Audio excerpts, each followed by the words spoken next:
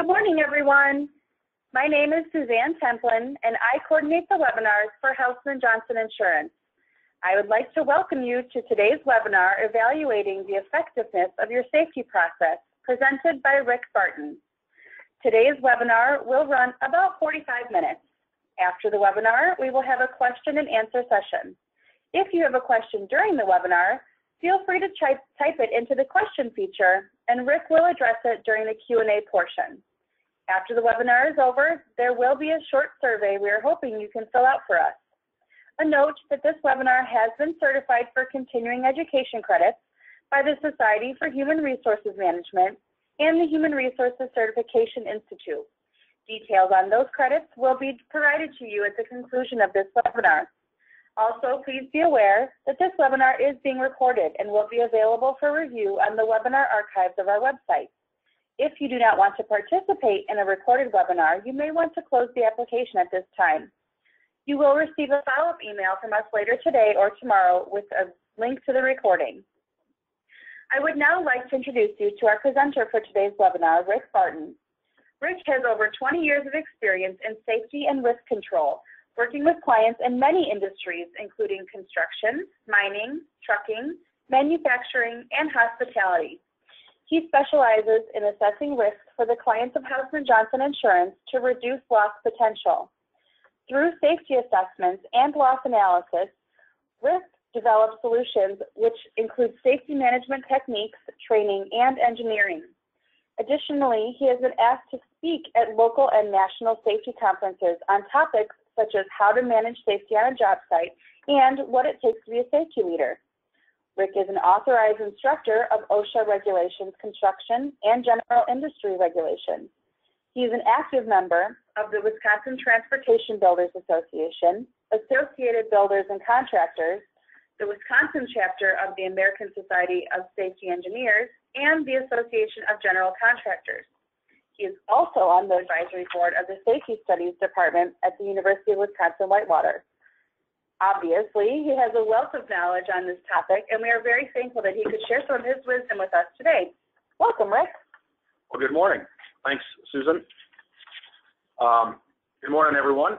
Glad we could make it on this nice sunny day. I hope everyone will hang on until the tournament starts at 11. We've got a little time before it starts, so let's all buckle up and go for a little ride about discussing your safety program.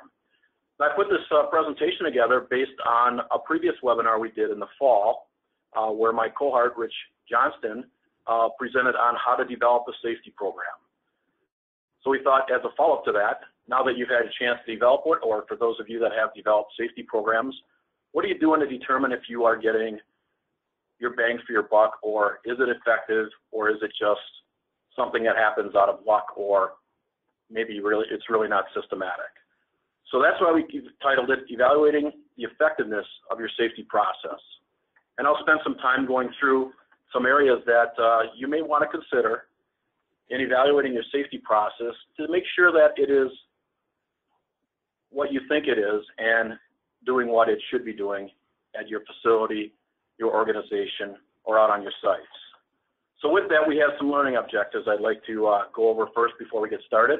The first thing is I'm going to go through reasons or get you to understand reasons to evaluate your safety process. We all have different reasons, and many of us want the end goal, and that is zero injuries, but there are other reasons that we also evaluate our safety process. The next reason would be understanding the difference between a leading and a trailing indicator. I'm a big proponent of looking at your leading indicators. They really tell me what's going to happen in the future, and trailing indicators are important and a good barometer, but not the only thing we should be looking at. We'll discuss that for a few minutes. We'll also discuss how to evaluate the safety process. I'll be able to provide you with some tools that we have used here at Houseman Johnson to work with our customers on evaluating their safety process. I'll also have a few links for systems that you may want to consider outside of the Houseman Johnson applications. We'll also spend some time learning what tools are available to evaluate your safety process. That's where I get more involved with the Houseman Johnson process. We have a couple different processes we use depending on what your outcomes are or how in detail you want the process to be. And then finally, we'll go through how to score an evaluation. I'm a firm believer that if you do something and you score it, you will probably get more buy-in. Most people want to know how they set up, how they compare to either a previous year, a previous facility, or to maybe their peers. And so we have some models that will help you evaluate that system and give you a score. And we'll talk a little bit about scoring the positives and the negatives about it. So let's spend a little bit of time getting familiar with why we would even want to be here. We've all developed our safety programs. We've gone online, we've taken a safety program, and we put our name on it, and maybe we've customized it, and it's working really well.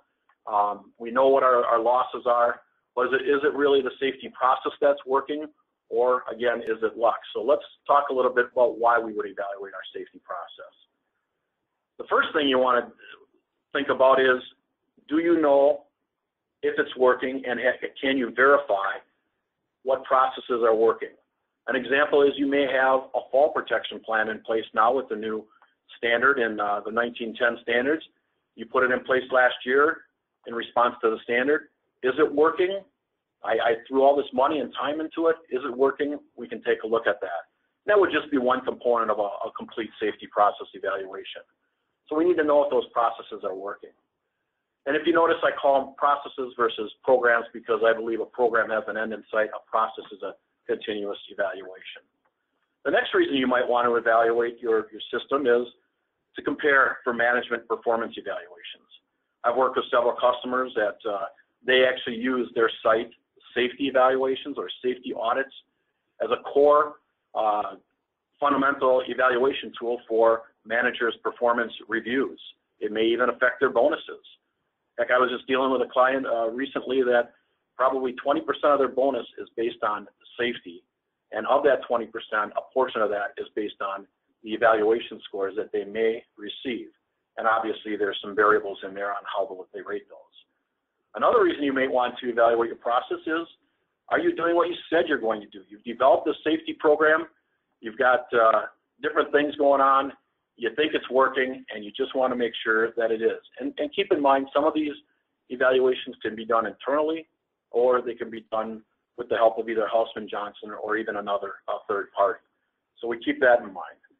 Probably the biggest reason that many people do safety process evaluations is to compare your effectiveness, either year over year, location to location, maybe even division to division, and even sometimes department to department. However, the last one typically isn't done very often. I do find that usually the first three up there, bullet points, are the ones that are usually done, and usually it's a year-over-year evaluation. Again, are we doing what we said we were doing, and are we following through what we said we are? And we'll get into some of the nuts and bolts of the evaluation a little bit later so you understand a little better on how we come up with how are we doing in a comparison fashion. So we'll talk a little bit about that. And I always want to keep it in the back of our mind that the main reason many people do evaluations and audits are to make sure they're compliant with the safety regulations they are responsible for, whether it's OSHA, whether it's DOT, whether you have internal requirements that you've set that you want to follow, NFPA regulations, electrical safety is probably the biggest one I think about, where employees can follow OSHA, but if you want to really get down to the nitty-gritty and you've got any electricians that are working hot, they need to follow the NFPA 70E standard. You might even do it for ANSI compliance reasons. Machine guarding, for those of you that have equipment in your shops and your plants, think about your guarding exposures and are you following the ANSI standards? And if you are, then we can think about better compliance. So those are the main reasons that I find people doing process evaluations. So what should be evaluated? So we talked a little bit about why. Let's talk about what. What are we doing when we evaluate our safety process? Well, we're essentially evaluating basically the work that your facility is doing to keep their employees healthy and safe. And we want to make sure that the systems we have in place are really doing the things that we want them to, not only from a compliance standpoint, but an employee involvement and an employee benefit standpoint. And in order to do that, we need to think about things that we have to evaluate. So I often think about some of the leading and trailing indicators. Many facilities I work with track their trailing indicators in many different ways. That's important, and I'll talk a little bit about those trailing indicators in a second. But I think it's the leading indicators that really tell you the true story of what's going to happen.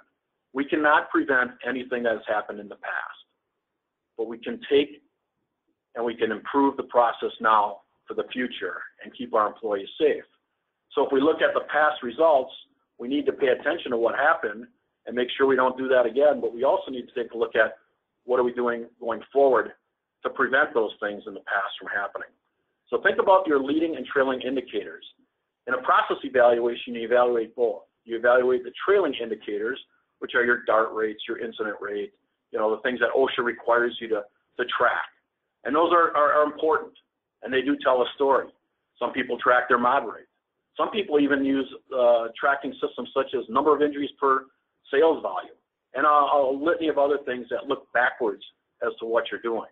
But if you really have a good safety process, you're going to start tracking your leading indicators, and these are the things that we tend to audit or evaluate when we evaluate your safety process. Those things might include committee meetings. You have safety committees. Are they meeting regularly? If they're meeting regularly, who's attending? You've got 10 people on your safety committee. Are we getting at least 80% attendance from those 10 people on the safety committee? If not, why? Is that really an effective committee?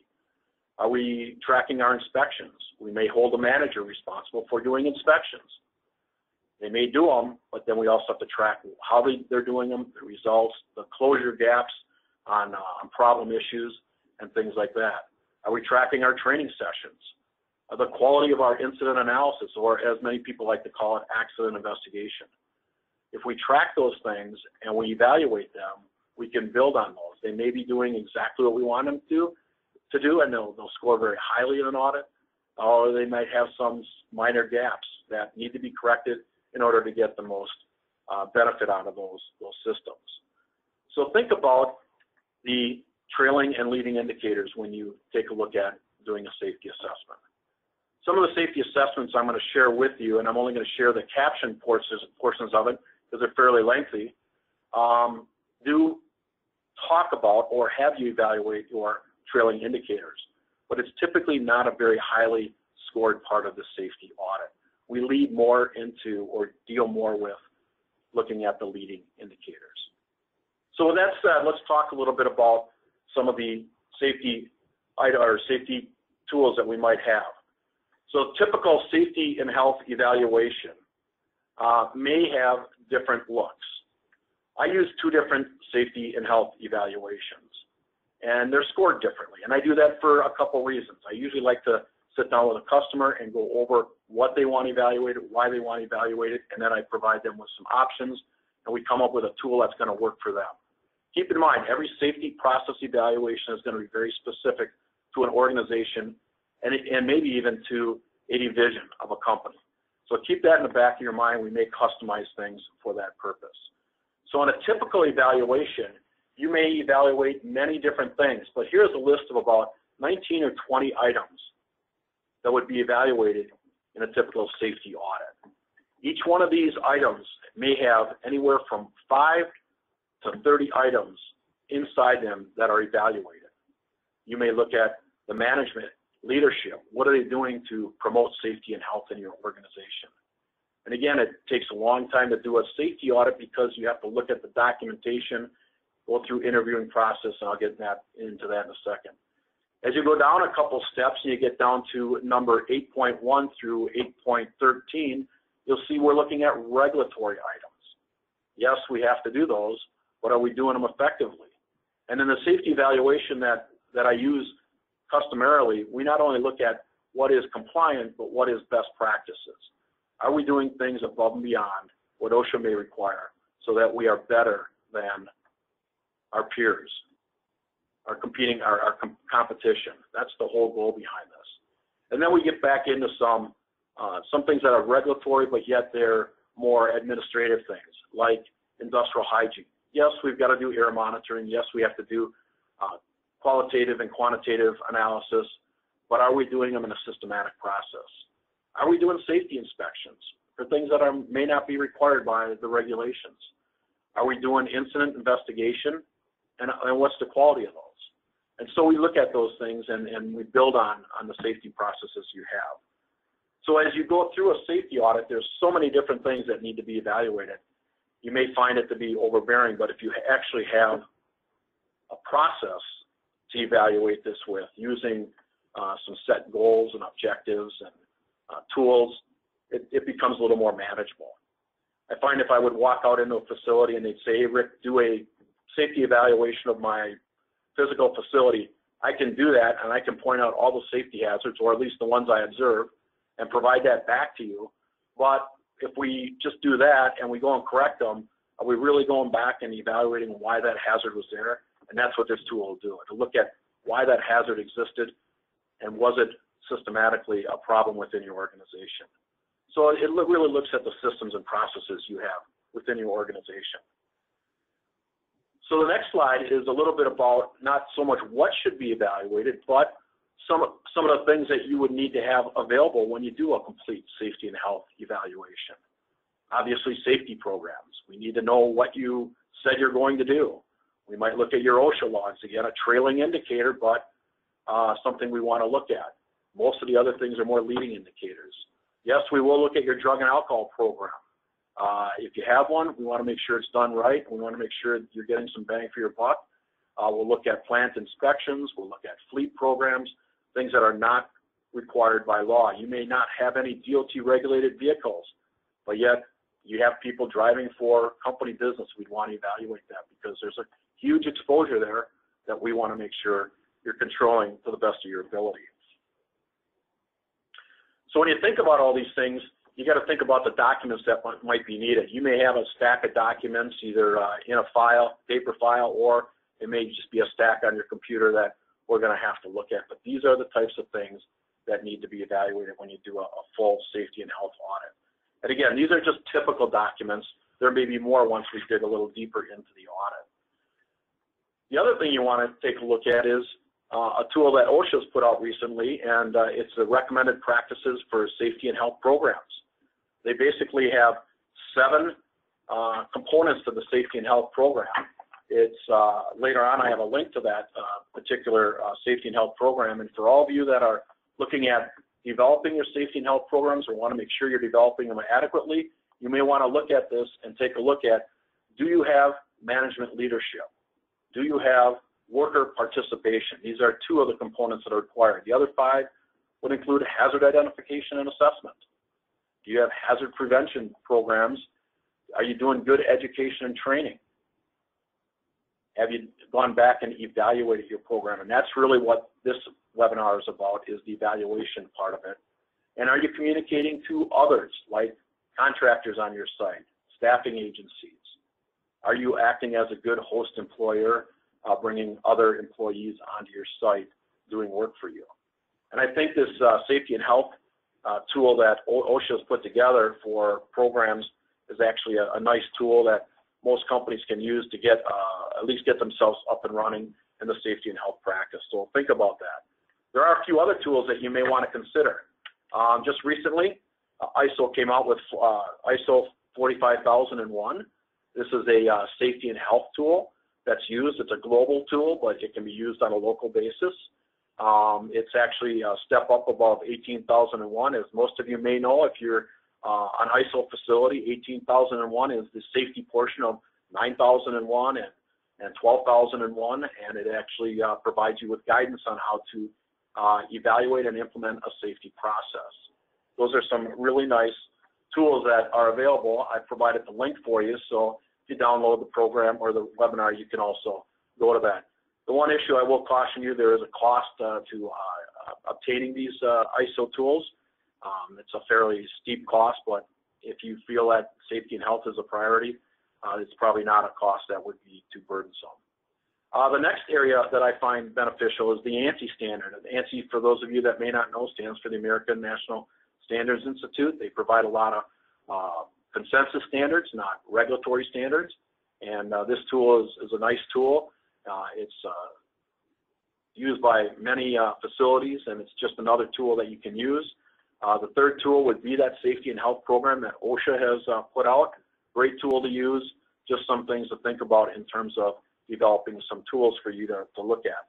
The last tool, and I don't have a link here because it's a fairly lengthy process, is what we call the Houseman-Johnson Safety Management System Evaluation.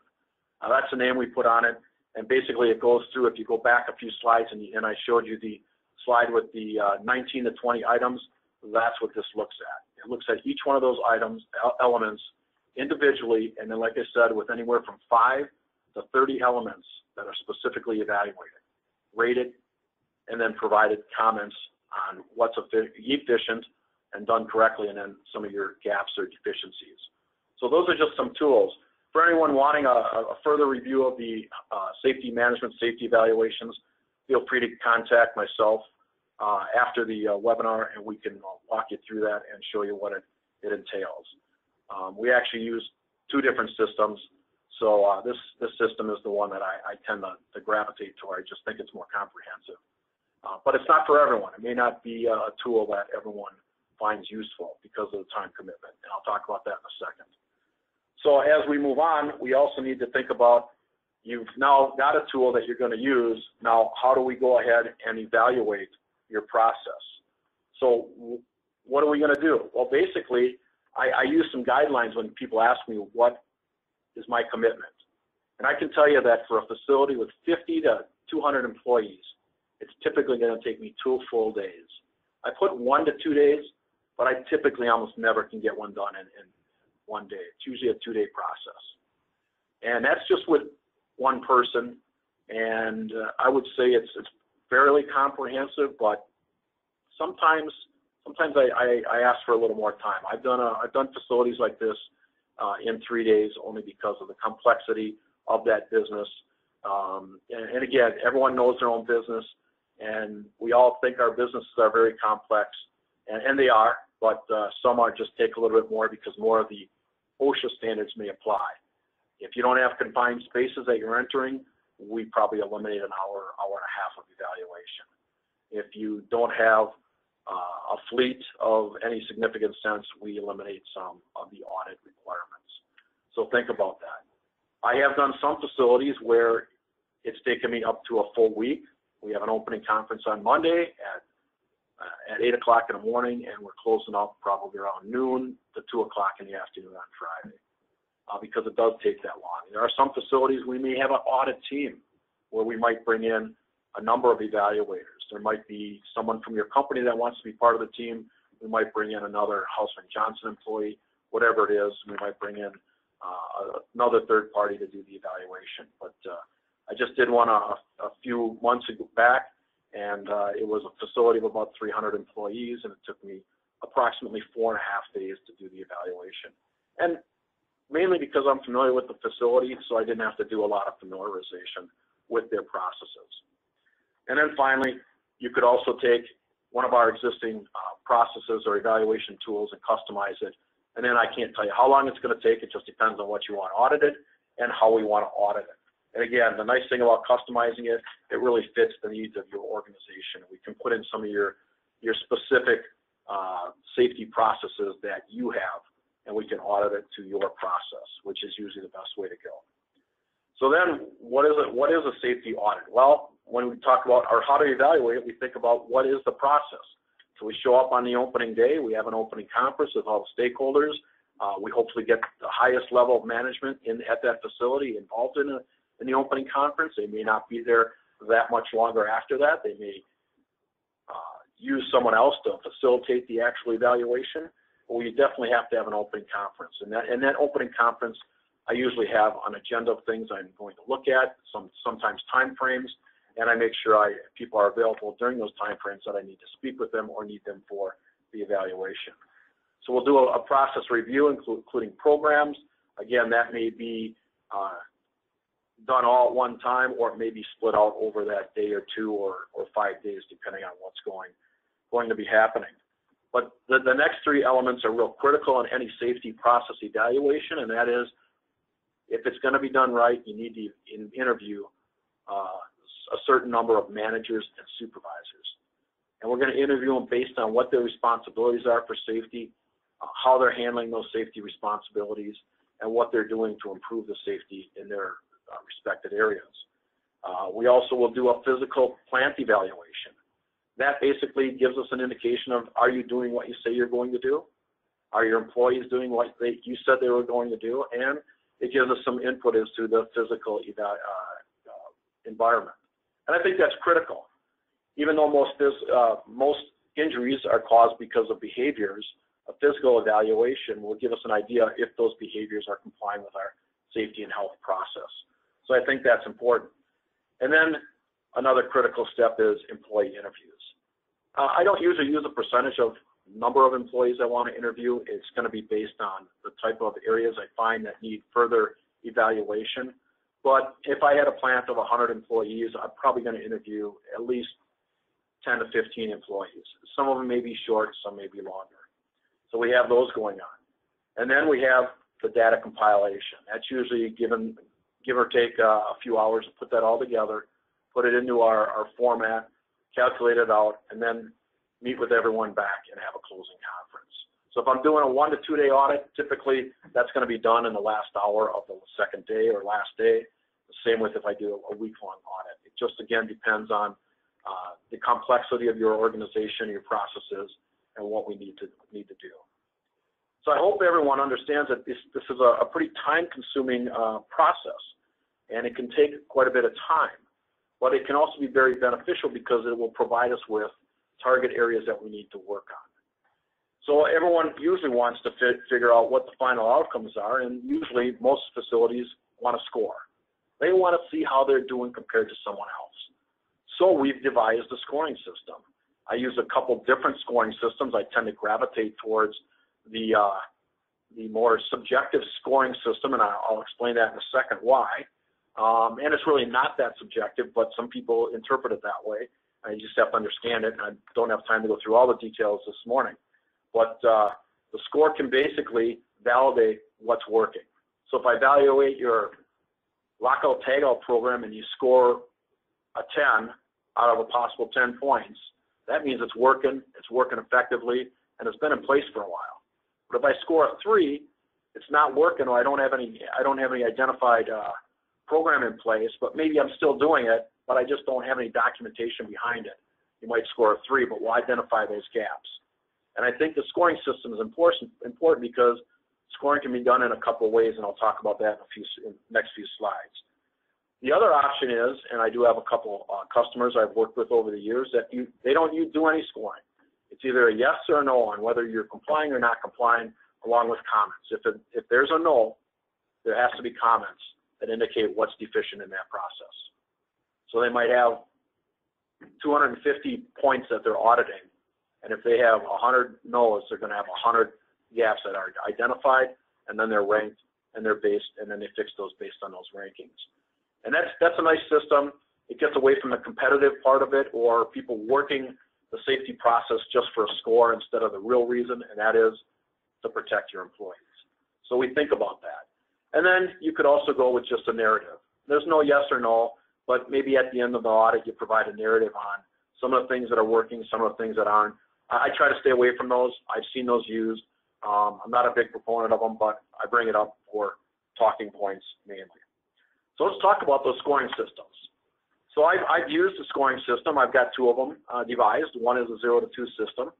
I have used this. I typically use these on what I would say smaller facilities, those of 50 employees or under, or maybe up to 100 employees. And the only rhyme or reason for that is it's a little more efficient.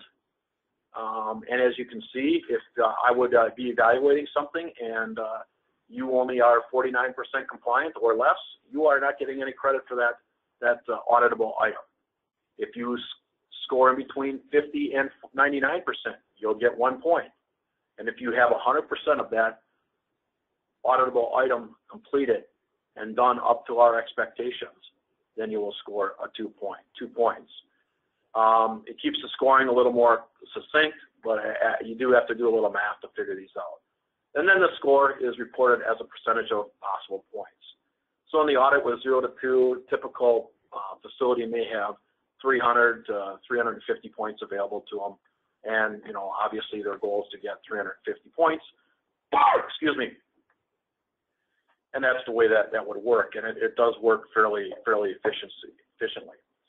So the percent of values can be interpreted as follows. So if I'm using the 0 to 2 evaluation system and I score 50% on that audit, I'm about average. It's the whole audit is designed to make sure that if you're scoring superior or excellent, you are doing things way above and beyond any OSHA requirements, and you're doing basically best practices throughout the organization. I can tell you I've done hundreds of these audits using this system and the other scoring system, and very seldom do we see anyone score above 90%. I mean, we do have them occasionally, but that's why 81% is still pretty exceptional, because it still gives you something to shoot for in the future. I can't even think of an audit where I've actually given out 100% in the scoring process. So again, these are some areas that we think about, and you can see the descriptions and read those for yourself. The other system that we use is a scoring system of 0 to 10.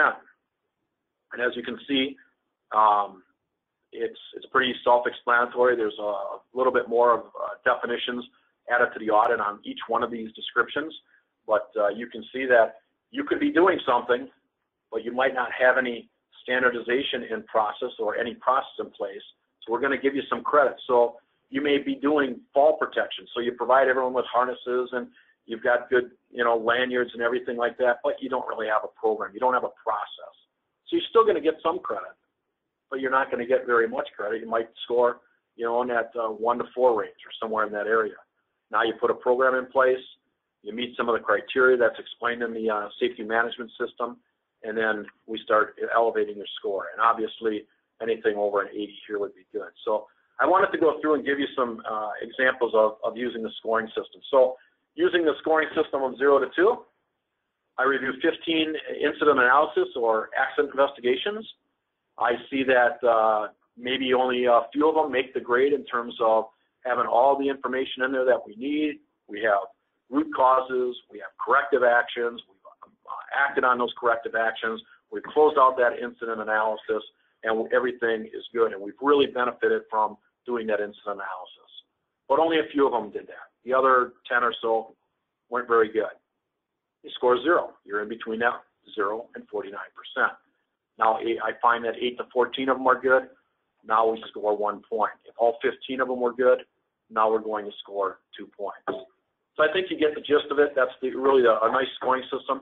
It's very concise.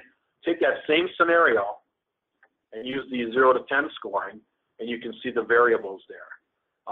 So I review 15 of them. I get a 0 to 7 that are make the grade. You could score as low as a 0, but typically you're going to score at a 3 to a 6. Typically, because there's probably something in place that will give you some score. Likewise, if I find 8 to 14 of them poor, you might score from a 5 to 10. Typically more in that 5 to 7 range. The 9 and 10 are reserved for facilities that are doing it year over year and showing improvement year over year. So you can see how that scoring system works. Again, it's more of a company by company, facility by facility, comfort level on which system they want to use. So that's a way we can score things, and then we can deal with that as we go down the line. So the scoring options are basically, the whole intent is to let that site or that facility know what the scoring system is and make sure they're aware of how we're going to score it. That's also usually part of my opening conference if it's the first time through the safety management system evaluation. If it's the second or third time, we may not spend so much time going over the scoring and what's going to happen. One thing I will recommend is that for consistency purposes, once you pick one, you better stick with it for years, because otherwise you're not really comparing apples to apples, either from facility to facility or from year to year. And I think that's really what we're trying to gain is how are we improving? What areas are we improving? And obviously, are our leading indicators improving and making our processes safer? Or is it just that, hey, we just happen to have a great year because, you know what, we got lucky. And we all know that adage happens. But if it's done through a system, then we know it's going to be able to be sustained for years on out. And you'll see that in organizations that sustain great safety records, they usually have systems in place to help them out get through to those levels. The other thing I would mention is that evaluation should be done at determined intervals. What do I mean by that? Well, you may have facilities, as we jump ahead, the frequency of evaluations is something we think about when we do this. So if you think about the evaluations, it's going to depend on what stage you feel your safety process is in. But I would think that if you take on this endeavor, you're going to do it at least annually. You may cut that back depending on scores. So if you score 80% or higher on your first audit, maybe you don't do it next year for that facility. But if you score anything less than 80%, maybe from that 60 to 80%, you're going to do it at least yearly. And then if you are going to be under 60, you're not only going to do it yearly, but we're also going to have maybe a conference call or meetings or something to do some follow-ups and close out those gaps. Because our goal is ultimately to work with you and get you up to that 80%. It gives you a tool to see how to get to that 80%. And usually when I make recommendations in my safety management system evaluation, we make recommendations on what needs to be done, and we'll discuss the hows, whens, and whats of that as we close out that process. So, with time running a little short, I wanted to get into some final thoughts. So you've taken the safety evaluation tool, you've taken a look at it, and now you've got to make some decisions on what you want to do. So the first thing you need to do is decide what system. Do you want to use the 0 to 2 system, or do you want to use the 0 to 10 system? That's really not a big concern of mine, but you have to look at within those systems what is being evaluated. Excuse me. So decide what is going to be evaluated and what's going to be done. I will give you a little advice that most systems, once you start evaluating it, take about 3 to 5 years to get most facilities up to that 80% or higher mark. Why? Because you can throw all the resources you want at it, but you still have to sustain it. And it takes time to sustain things. And if you're not doing it if you're only doing it for a year, you're not going to get full credit for most of the auditable items. So it's going to take some time, and then we need to see those processes mature. And we find that out through the employee interviews, through the management interviews. What is working? What's not working? Through the written documentation you have. You said you did it, you document it, we evaluate the process, the location, and we see that it's done in the facility, and we confer that. So decide what system you want. Decide whether you want to score it or not. I would really encourage that you do score it. I'm not saying everyone has to. I've done safety evaluations with no scoring system, just a yes or a no. But I really encourage the scoring system so that you have a barometer on where you're at. That's really important. The nice thing is you can also add company-specific guidelines. So you might have a safety committee. You might have developed some specific guidelines for that committee. You may want to include that in the audit and the evaluation. You may do regular system evaluations, inspections, whatever you might call them, and you want to include that. You may require them to be done quarterly, and that might be as high as you ever expect that to be. So instead of monthly, we change that to quarterly, and that's an evaluated item, and we score accordingly. The other thing we want to think about is using existing guidelines. I shared with you, well, I didn't really share with you because we don't have time to bring it up, but the OSHA safety and health programs, the ANSI safety and health tool, the ISO 45001 tool. Those are guidelines you can use, or you can take the Hausman-Johnson guidelines, which are available to any client, and we can share that with you, and you can use those guidelines for evaluations in the future. Keep in mind, though, there's a time commitment. I mentioned anywhere from 1 to 5 days for a typical facility audit. That's just the beginning. That's the auditor's time. Think about your employees' and management time, and think about what time you're going to spend putting all those documents together for the audit process. So there is a time commitment, but the time commitment is well worth it, because usually what happens is you see your incident rates, you see their DART rates, you see your OSHA rates, MOD rates go down. But more importantly, you also get a higher level of employee commitment, involvement, management commitment, and so forth. And ultimately, I think that's what we're shooting for, is to get the employee involvement, the management commitment, and then the other things will fall in place. Our losses will be curtailed and so forth. But when you really think about it, once you get that commitment of time, get to it, and basically think about how you're going to prevent injuries and the quality of work that you're going to have done in your facility. So as I indicated earlier, this is a system that takes some time to put in place, but really what it does is it provides you with a guiding tool, a barometer on where you're at. It gives you objectives that you need to meet throughout the year. It gives you time frames for things to be done. But really what it does is it gives everyone that's part of that safety process, all the managers and supervisors, kind of tools to look at and help them on what they should be doing. And again, it's a regulatory evaluation, but it really stresses more on the management processes you have in place to guide those regulatory items. So with that, I'm going to wrap this thing up and close it. I would just like to say thanks for everyone for calling in today. Hopefully you got some good information, but more importantly, if you need anything, such as the tools that I've talked about, feel free to contact us and we can help you get more familiar with those tools that are available to our customers. Thank you, everyone. We'll go ahead and pull up the continuing education slide in just a moment. If you do have any questions for Rick right at this moment, please feel free to type them into the question feature of the GoToWebinar application. Otherwise, I also had the screen up with Rick's contact information. If you find that as you review the information that he presented today that you have questions, please feel free to reach out to him via phone or email.